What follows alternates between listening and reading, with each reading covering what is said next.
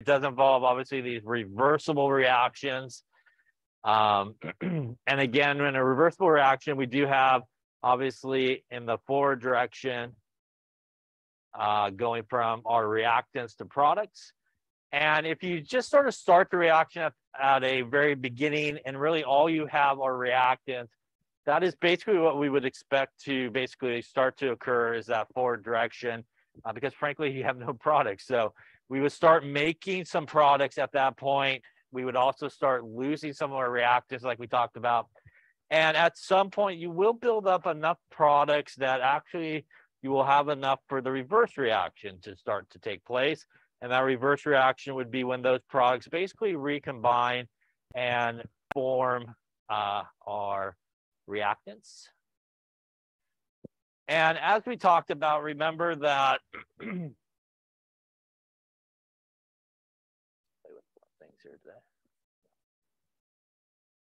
so as we talked about, it's important to understand that what will eventually happen is it will reach chemical equilibrium.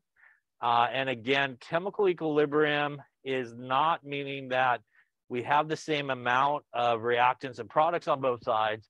It really is referring to the rate of that reverse and forward direction of the reaction. And when it does reach that chemical equilibrium, the rate of the forward direction will equal the rate of the reverse direction. So essentially what happens at that point, and we saw sort of graphically, we have like time 0, no products, all reactants. And as the reactants start getting used, we start making some products. And eventually what we'll see is, everybody will sort of level out. And because the rate of the forward direction and the reverse direction equal each other, pretty much there's going to be really no change in the concentrations of your reactants and products after that point, as long as you don't really screw up the equilibrium and you don't do anything to mess it up. They will be able to really maintain their concentrations and even pressures if we're talking about gases in that particular case. Now, again, doesn't mean that we have the same amount on both sides, which is a common sort of misconception. We also talked about at the end, we'll address it here at the beginning one more time. There is the capital K, which is the equilibrium constant. And basically the equilibrium constant is calculated by taking your products over reactants, but it is a constant value for a particular reaction. And really the only thing that can change the actual numerical value of the equilibrium constant is if you actually change the temperature of that reaction. So if you leave the temperature just the way it is and you never ever change it, it will always, when you take sort of the ratio of the product to reactants, it will always equal the same value for a particular reaction. And as we talked about, sometimes that's hard for people to understand, especially in situations where maybe you do one experiment at the same temperature and you basically start with all reactants and no products. And then maybe you do another experiment where maybe you got you start with more of each of the reactants and maybe none of the products. Maybe do a third experiment where you got a little bit of reactants, you got a little bit of products starting off. And it really doesn't matter sort of how much you start off with. If you use more reactants in one experiment versus less than the other, the ratio will always be the same. And sometimes that's hard for people to understand, but a simple idea of like math, like for example, if we wanted to get the number 2, we could get the number 2 by taking 4 divided by 2, right? That gives us obviously 2, that ratio. We could also do 16 divided by 8. That will also give us 2. So there's many different ways you could come up with sort of the same result of the ratio, even though you have different numbers. And that works the same way with these type of equilibrium reactions. So regardless of how much you start with, as long as you keep that temperature the same and you run as many experiments as you want and you calculate the equilibrium constant for each of the experiments that you do, they ideally should be the same number. In reality, they'll be a little bit different if you actually did an experiment, but in theory, they should end up being pretty much the same number. Any questions on any of that stuff there? All right, so I think we were on this slide where we laid it up last time, but just one more time to reiterate, this is the equilibrium constant, and the number that you see there is for this specific reaction. And when you actually do see an equilibrium constant value given to you for an equation, it is specific for exactly how that equation is written. And it's assumed that, you know, reactants going to products. So whatever's on the reactant side, whatever's on the product side, if you are given an equilibrium constant value, it is specific for that. So in this particular case, it's specific for these guys being on the reactant side and our NO2 being on the product side. Now, in general, basically the equilibrium constant is basically the concentration of your products divided by your concentration of your reactants. By the way, in case you're not familiar, when you do see a little bracket like that, that means concentration. And the most common sort of unit of concentration that we use is big M, which is molarity. Molarity is what?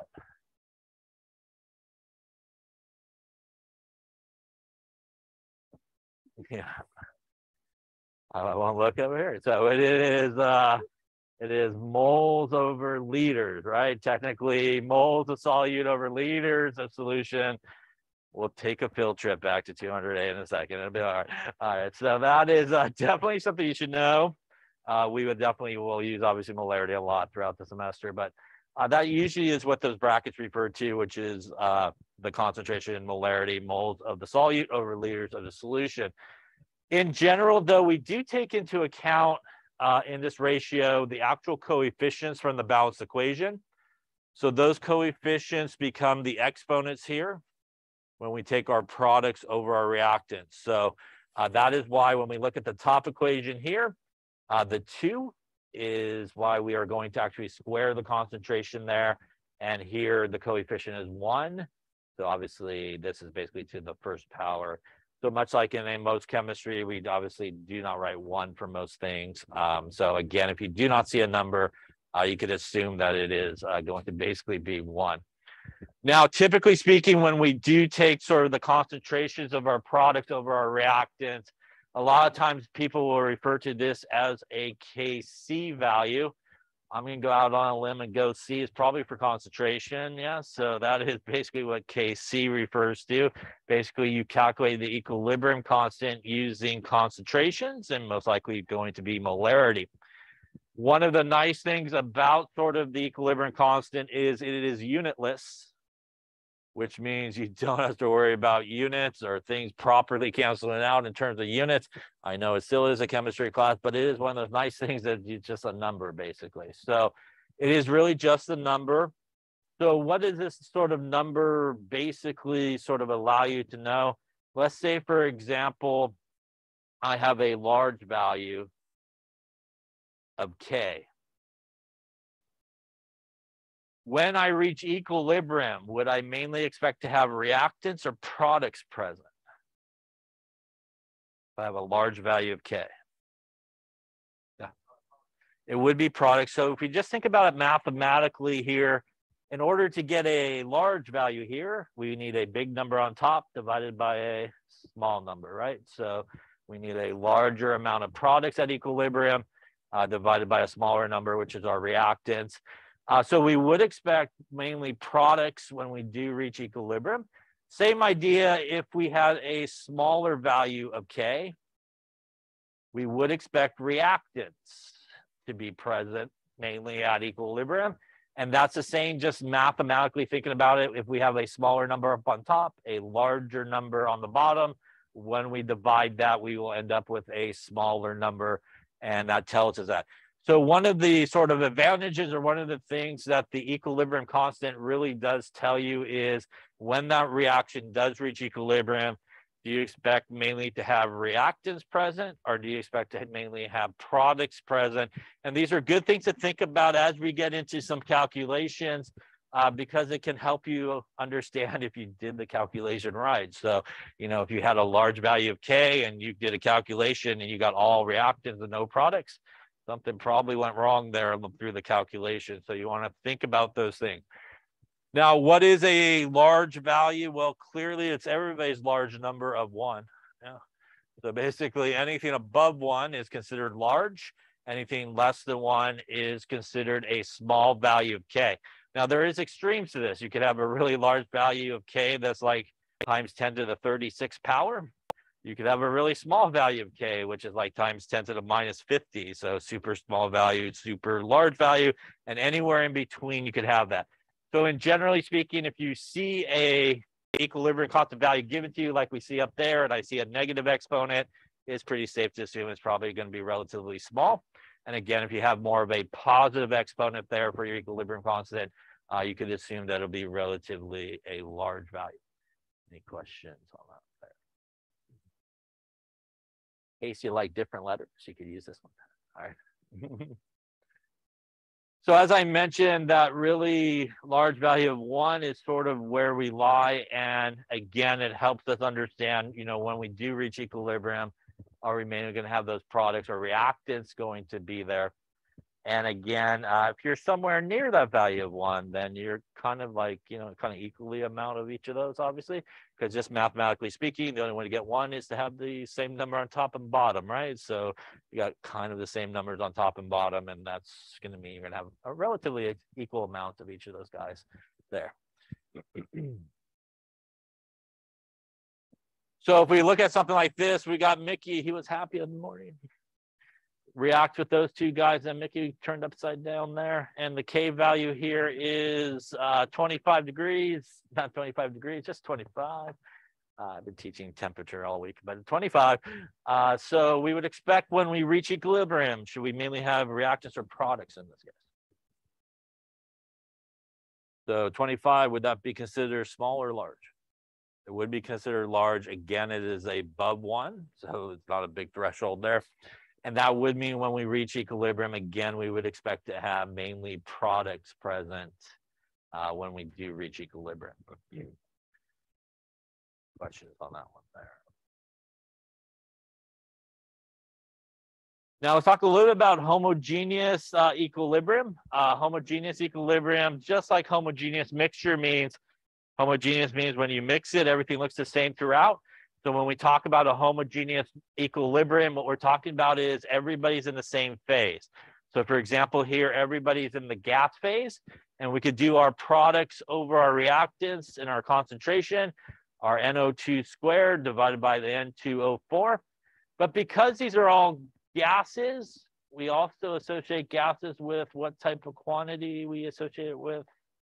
Pressure, yeah. Ideal gas law, a little...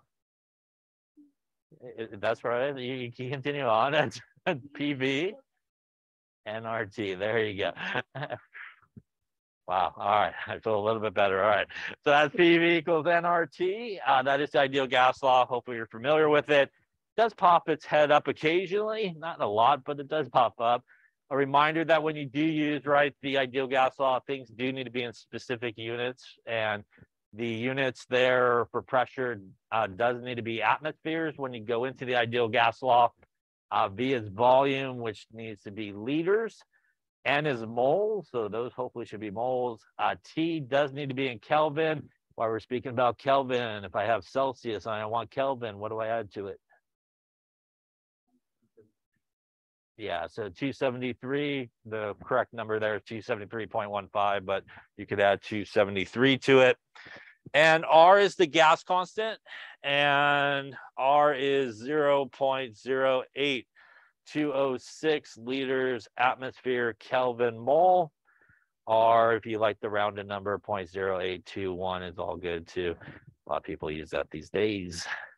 So because these are actually gases, we could write an equilibrium constant expression that actually deals with pressures. And we do it the exact same way. That is the partial pressure here squared because of the coefficient of NO2 divided by the partial pressure of N2O4. Once again, here, we wouldn't do anything to it because the coefficient is 1. And this is sometimes what is referred to as a Kp value. P, I'm assuming for pressure. I'm going to go out on a limb on that one as well. So a Kc value, typically you calculate the equilibrium constant using concentrations. Kp value, you use partial pressures. The good news is in our sort of class here, most of the time they just give you the pressures. A couple of things you do want to think about as we go through this chapter and other chapters that typically speaking, this is a lot of times the unit that you do want your pressures to be in, right? 1 atmosphere is how many torr? 760, yeah, and 760 millimeters of mercury. So later on, when we talk about doing some equilibrium calculations from initial pressures and stuff like that, you do want to make sure usually that your pressure is in the units of atmospheres, even if they may ask for example, your answer in like millimeters of mercury, and they give you everybody a millimeters of mercury. When you go to do the calculation, typically when you're calculating equilibrium pressures, you want to convert it to atmospheres, do the calculation, and then back convert it to whatever you need on the back end. So we'll talk about it when we kind of get there as to where you should maybe make sure that you apply that. Now, typically speaking, KP, just like KC, and by the way, we're going to learn about every K you don't want to know. Like I said before, we got KC, KP, KA, KB, KSP, KF. I'll just keep going. But we got all these different types of K values with a little subscript. They are all basically the same deal. They're all just products over reactants. They just deal with some different aspects. Obviously, this one deals with pressure. The previous one deals with concentration. But they're all really calculated the exact same way, even though they have little different ones. They typically, though, are not going to be, in most cases, the same numerical value, but they still will tell you really the same piece of information.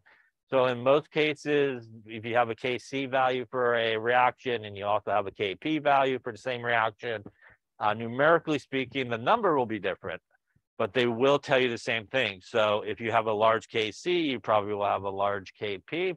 And if you have a small Kc, you will probably have a small Kc as well. And it makes sense if you just think about it logically. If I have a large Kc value, that means, again, when I reach equilibrium, I should have mainly reactants or products there. Products, and then the products are gases. That means I got a lot more gas molecules on the product side, causing a lot more collisions, causing a lot more pressure, which is why we also see the Kp value being large as well, because the majority of the partial pressure probably in that mixture is going to come from the guys on the product side.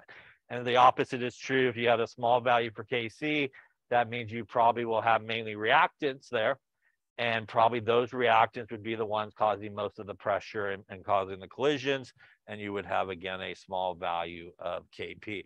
So again, they do tell you kind of the same piece of information, but numerically speaking, may not be exactly the same number in most cases.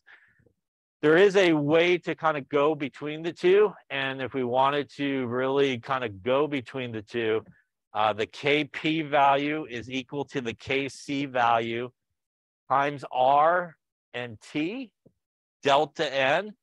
So once again, the R is our gas constant here. The T here is our temperature in Kelvin. And the delta N is the change in the number of moles from products to reactants. So you add up all the moles of our product side, and you subtract it from all the moles of our reactant side. Again, it needs to be gases. Those are the only ones, obviously, you would add up on both sides. They do need to be gases. If it's not a gas, then you wouldn't count it. By the way, when I have an equation that's balanced, how do I figure out how many moles of something I have? It is the same as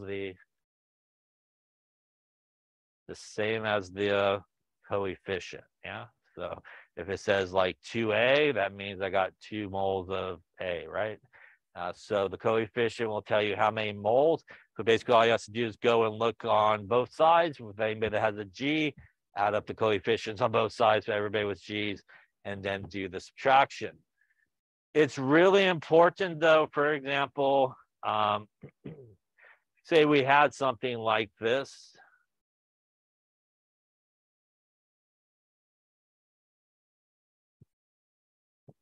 The delta N in this case should be what?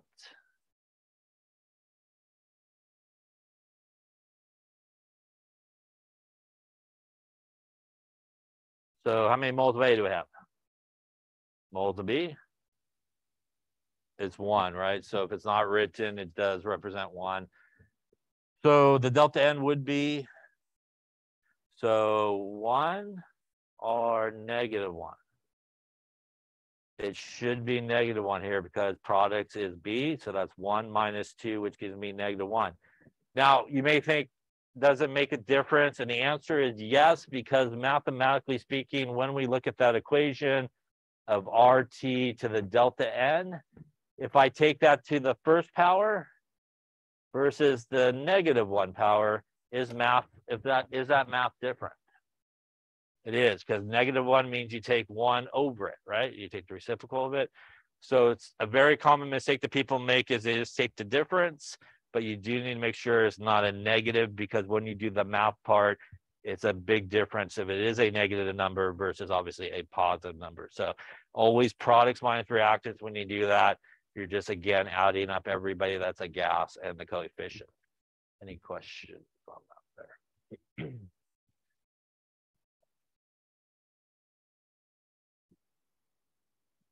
Now, when we write an equilibrium constant expression, we do occasionally come across a couple of things that frankly do not change at all, or really don't participate in the equilibrium. So if we have this reaction here, which is a little acetic acid, I hope, plus some water, a little acetate, and some hydronium ion. If I take my products over reactants, I do get this as my equilibrium expression. Over sort of the hull of the experiment here, the concentration of the liquid water pretty much is not going to change. So it's relatively constant. So because of that, we really do not include the water, which is why it's out here. So I'm just going to scratch it out. And really the proper equilibrium expression for this reaction would actually be the acetate times the hydronium ion divided by the acetic acid concentration. In general, and I'll jump the gun here, in general, pretty much anything that is a solid or a pure liquid, so anybody that's got an S next to it or an L next to it, does not get included in the equilibrium expression. That pretty much leaves you just two things that you put in there, and those are things that have an aqueous symbol next to it or things that have a gas symbol next to it. So these things get included. So really things that are pure liquids, usually their concentrations are large enough that, frankly, like I said, they really don't change as anything's happening. So, you know, we don't really need to worry about them. And things that are a solid, as we'll talk about in a second, but frankly, if I had a solid such as my remote here, probably shouldn't play with that, otherwise the projector can go out. We'll go with the calculator. If I throw this into like a thing of water, right, is it going to do anything other than float to the bottom? It's not going to actively participate in anything, right? The only way, if you put a solid into, say, a beaker or a flask or a test tube, the only way it could actually like participate is it would need to dissolve, right? And when it dissolves, it's now ions, and ions are aqueous, so then it would be involved. So anything that is a solid, basically is kind of sitting there like a rock on the bottom, if you want to think about it, it's really not participating in any of the equilibrium. And anything that's a pure liquid, like I said, pretty much is just going to kind of be the background, if you will. The concentration is going to be relatively constant. Any question on that? All right, so why don't you take a second here, and for each of these, write the Kc expression and also write the Kp expression if possible. See what you come up with. The Kc there, and again, we want to do our products over our reactants. So that's going to be the concentration of NO2. And once again here, because of the 4, we do need to take it to the 4th power there. We're then going to multiply it by the concentration of O2, which is obviously a coefficient of 1. We then will take our reactant side and do the concentration of N2O5. And once again, here we will square it because of the coefficient that we see there. Question on that one there. Can I write a Kp for this one? I can, because I got gases, right? So we can write a Kp expression for this one. The Kp expression will be the partial pressure to the 4th power of NO2, again, our products. times the partial pressure of O2 divided by the partial pressure squared because of the coefficient here of N2O5. So for that one, we can write obviously two different expressions for it. One on the left there, obviously dealing with concentrations. One on the right would be dealing with pressures. Any questions on that one? Going to the bottom here, we'll do a little KC action. We'll do our products, which is our H3O plus, our F minus. We're going to go over our reactant here, which is HF. Do I include this? I do not, because it is a pure liquid, so we would not include it. And that would be our KC expression. Can I write a KP for this one? I cannot. There's no gases, so you kind of need some gases, yeah. Do I put the... Yeah, you do. Yeah, you do. Yeah. No, because this is the brackets in this case refer to concentration, as opposed to if you're drawing like a Lewis structure, you would maybe do something like that. Yeah. Other questions? Now, if I were to actually calculate the values here for the equilibrium constants, be it a Kp or Kc, I would need obviously equilibrium concentrations. So they would need to be equilibrium concentrations, or they would need to be equilibrium pressures of everybody, obviously, to put actual numbers into there and get a value. All right, so why don't we try one here? Let's calculate both the Kc and Kp for this reaction, which is right there. There it is. If we have 0.012 molar CO, 0.054 of the Cl2, and 0.14 molar of the COCl2 at equilibrium here. So we want both the Kc and Kp, so take a moment or two and see what you come up with here.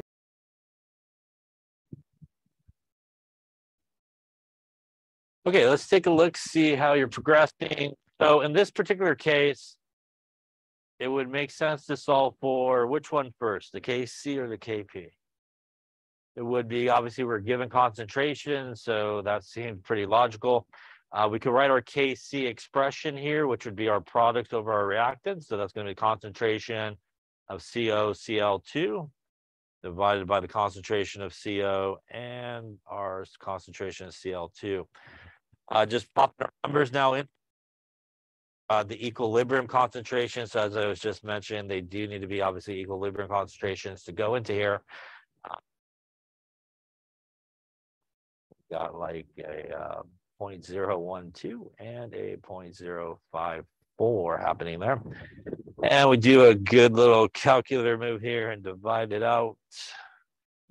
And we end up with like 216, you know, if we're like sig fig wise, like a 220 maybe or something like that, since that is all two significant figures and we're dividing, right? And it is chemistry, I suppose, yeah. First off, any question on that there? So now that we actually do have the Kc value, we could use that formula that we saw earlier to go from the Kc to the Kp value. And that formula, I believe, is Kp is equal to Kc, a little RT delta N. So obviously we have our Kc, rounded or unrounded. R is our gas constant. We do need to convert our temperature here into Kelvin. So that's going to be a temperature in Kelvin, 74 plus a 273. And that's going to give us like a 347 Kelvin.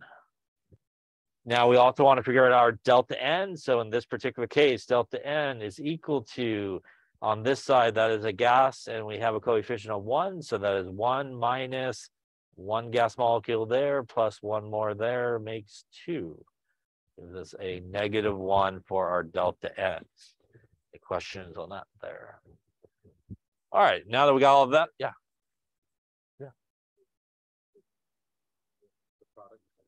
Yeah, so it's always products minus reactants for the delta N, yeah.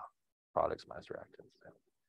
And We're going to do that. As we see in this particular example, we do get a negative number, which mathematically, again, would be different if we just simply just took the difference between the two, right? Other questions? Okay, so then we could just pop some numbers in here, I think. So I'll use the rounded number. If you didn't use the rounded number, you get a slightly different answer, 0.08206.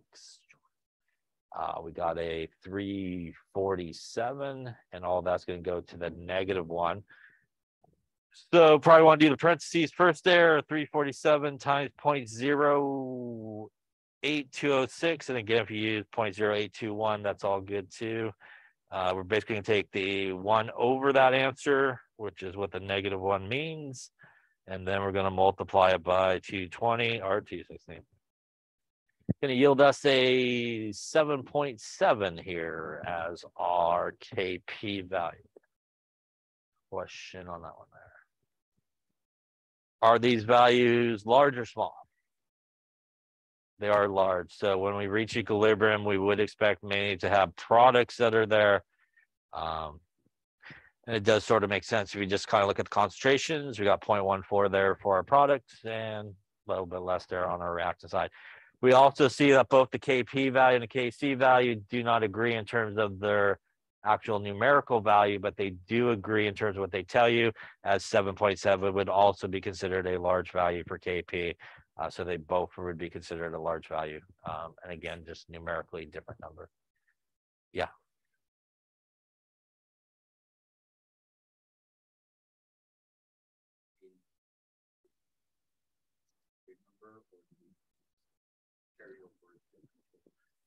In this particular case, since we were actually looking for both answers, I used a rounded number. If we really weren't looking maybe for both answers, you could use the 216 and continue on with the calculation.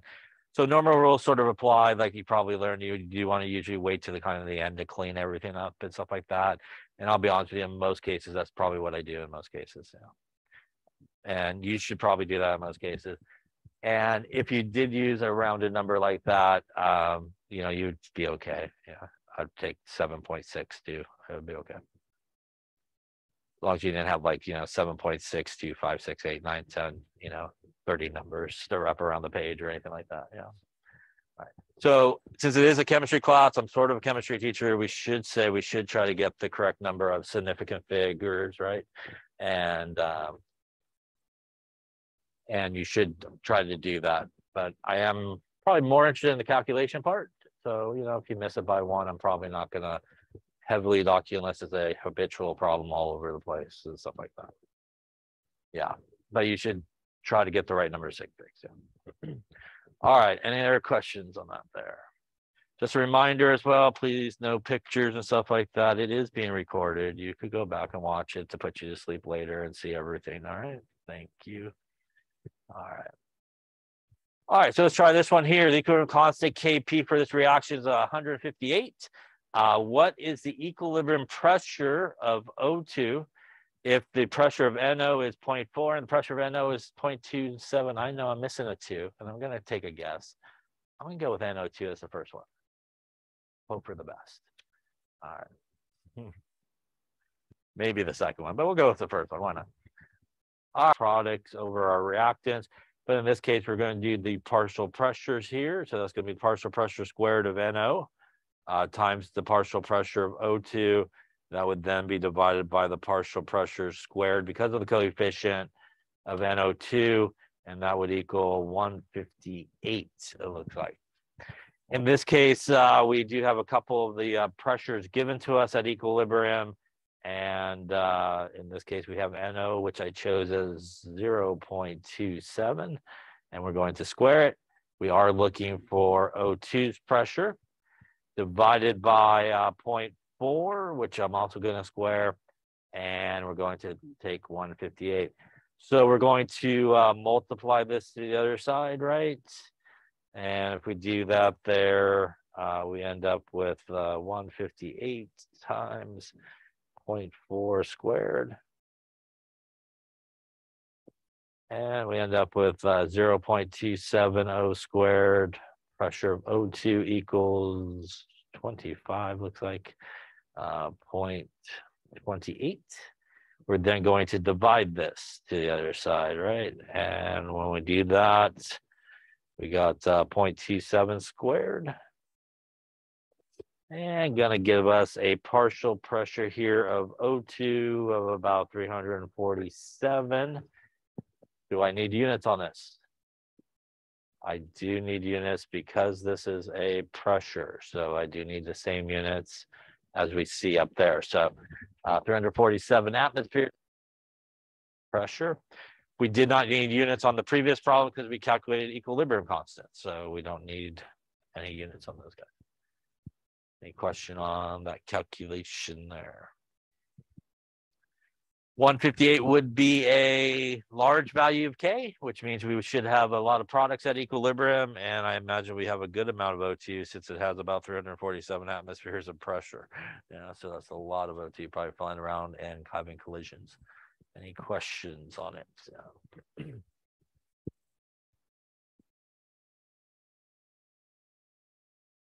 All right, so let's talk a little bit about heterogeneous equilibrium. Kind of works the same way, and we kind of touched upon it earlier. But heterogeneous equilibrium is when obviously we have things in different states. So like a heterogeneous mixture, you can see different sort of layers and stuff like that. In a heterogeneous equilibrium, you have reactants and products in some different states. So in this case, got a little decomposition happening here. So we got solid, and we got gas. And much like we talked about earlier, again, those solids are pretty much just going to kind of sit there and really not sort of participate in a sense. And they will remain relatively constant. So although we normally do our products over reactants here, we would get rid of those guys that are constant. And that means that, frankly, this would be the appropriate Kc expression, which is just the concentration of our CO2. And because CO2 is a gas and everybody else is a solid there, we could also write a Kp expression for it, which would be the partial pressure of CO2. So once again, a reminder, as we talked about a little bit earlier there, solids and anything that is a liquid, we do not include in the equilibrium expression.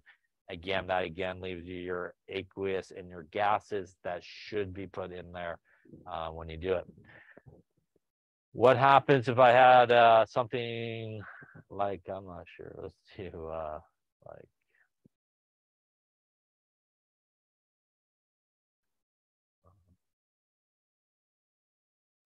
so let's say that's a solid and I have a gas on the other side. If I wanted to write my K expression, how would I write it? So this wouldn't be included. So we basically would just do 1 over the concentration of A. So if you happen to have everybody on the product side where nothing should be included, but something on the reactant side is included, you do 1 over basically the reactants is how you would write the expression. Questions on that there?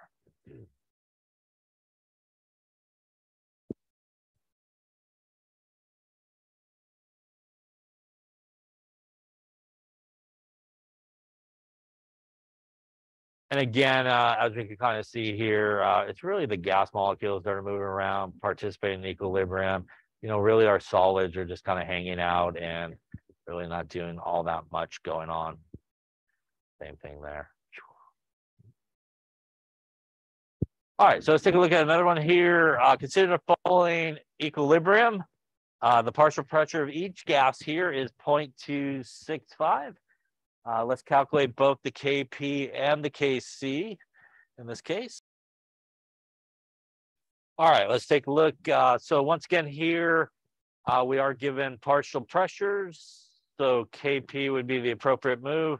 In this case, our Kp expression would be the partial pressure of NH3 times the partial pressure of H2S. And am I going to include this guy? I'm not, again, because it's a solid, so we would not include it. Probably why we don't have any pressure given to us for it. So basically here, we're going to take a 0.265 times a 0.265. And that's going to give us, yeah, 0.265 times 0.265. There we go. That gives us something like, looks like 7.0 times 10 to the minus 2. as our O2, I guess. There should be like a 2 probably. 7.02 times 10 to the minus 2 as our KP value. Any questions on that one there? Once again, here in this case, we have the KP, and that's going to allow us to get to the KC by using our same formula we used earlier. KP is equal to our KC, a little RT delta N action. And in this case, they were nice enough to give us our temperature in Kelvin, so we're good there. We do want to calculate our delta N, which again is our products minus our reactants. So in this case, that is going to be 2 minus 0, which equals 2.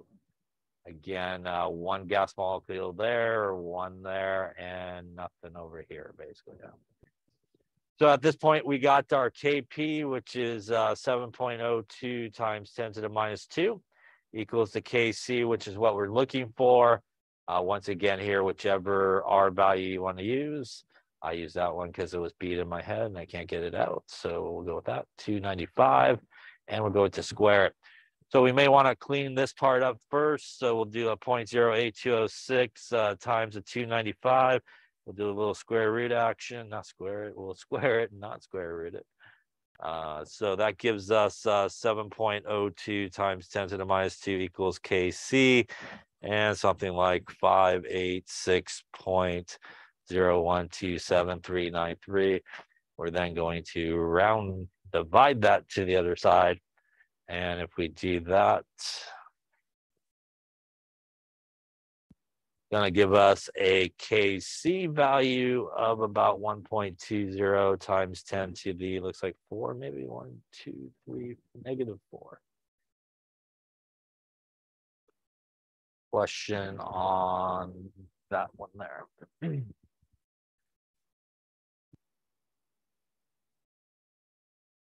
Mainly reactants or products at equilibrium here?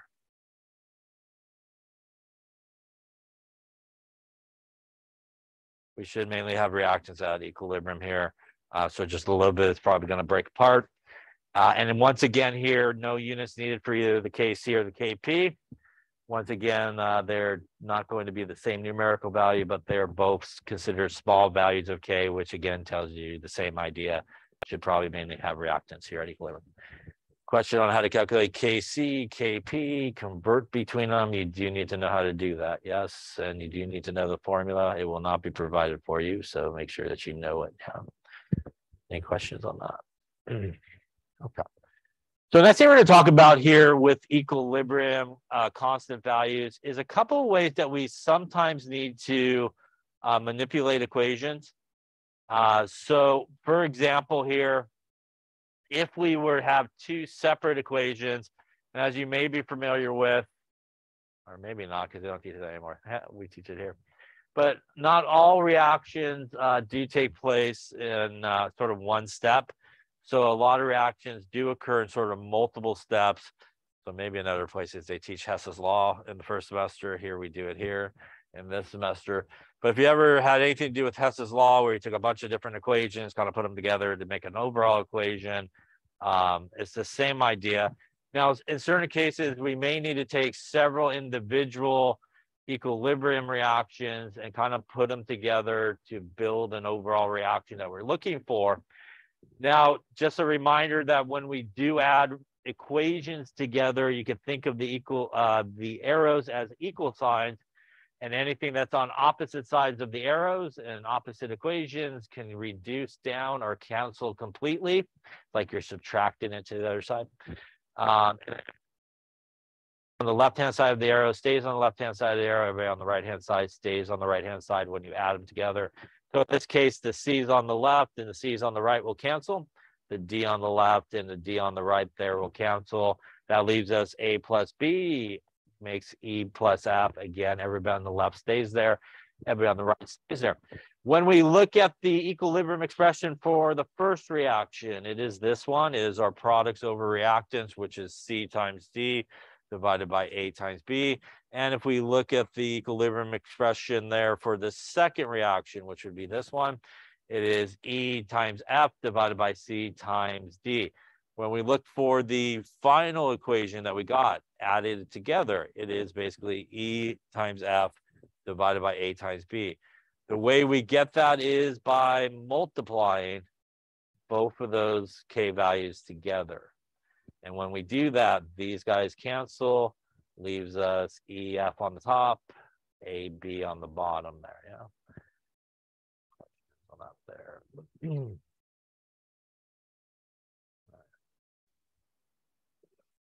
Now, unlike something, if you are familiar with enthalpy or things like that, where you kind of add the values together, when you add several equations together to make an overall equation, to get the K value for the overall equation, you actually multiply all the K values together. So it's a little bit different. People always want to add them together. You actually will be multiplying them together. So if the reaction is basically a sum of individual reactions, you actually multiply all those K values together to get the overall one, and that will give you obviously what you're looking for. So that's one common thing that we sometimes have to do throughout the different chapters here, is kind of put several equations together, and you will, in occasion, need to know kind of what is the K value of that equation that you put together. And again, you get it by multiplying all of the K values together. Any questions on that there? A couple of other things that we also will sometimes do to manipulate equations is sometimes we may not need the equation the way it's written. So maybe we need our reactants to be on the product side, and maybe we need the products to be on the reactant side.